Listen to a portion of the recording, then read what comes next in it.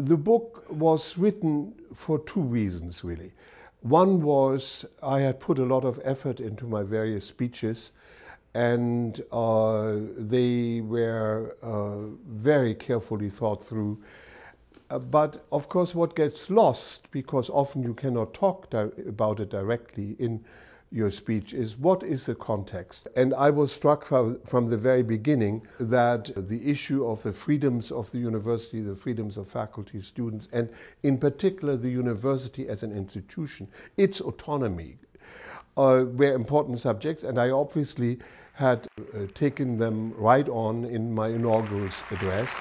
Stanford's first president, David Starr Jordan, chose "Die Luft der Freiheit weht, the wind of freedom blows" as the informal motto. What I read impressed on me what a splendid choice Jordan and Stanford made when they invoked the winds of freedom as the short expression of principle to guide Stanford University.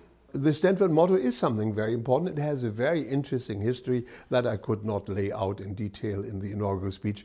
But that then led me to address concerns of mine that I had since my Chicago days. For instance, I kind of had begun to notice that certain subjects in the classroom were so explosive that both faculty and students engaged in self-censorship. Let us say in a liberal setting, the Supreme Court's decision on abortion, Roe v. Wade, could not really any longer often be discussed in its own context and the questionable aspects of the discussion, because so many people felt so strongly about it in the classroom.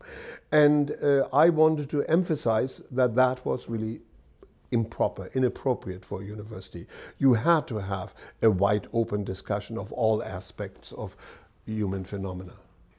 A university's freedom must be the freedom of its members, faculty and students, to think and speak for themselves. A university must not have dominant ways of thinking. I'm always concerned about the fragility of universities. Part of that clearly reflects my own background, my German background, because when Hitler came to power in 1933, he almost immediately forced the universities to comply with the ideology of the Nazis.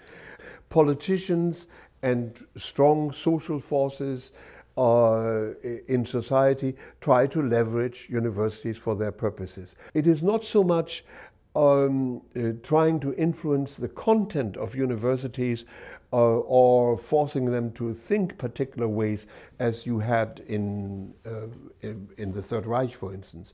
But it is the fact that government nevertheless, for all kinds of well-meaning reasons, believes it should regulate. And I think what is happening now the world over to universities, by no means in the United States alone, that everybody looks to universities as the institutions that will save their societies. By that I mean save their societies economically. People look at Stanford and Silicon Valley and innovation and entrepreneurship, and they say that's what we believe the University of Munich should be doing, right? The question is how we do it. And I'm concerned that increasingly, as everybody is throwing money at us for this purpose or that purpose, we get entangled. I believe universities have autonomy, we have academic freedom, we should make our decisions based only on academic considerations, and we have that for a reason, and that is to make sure that the academic enterprise is uninhibited and robust.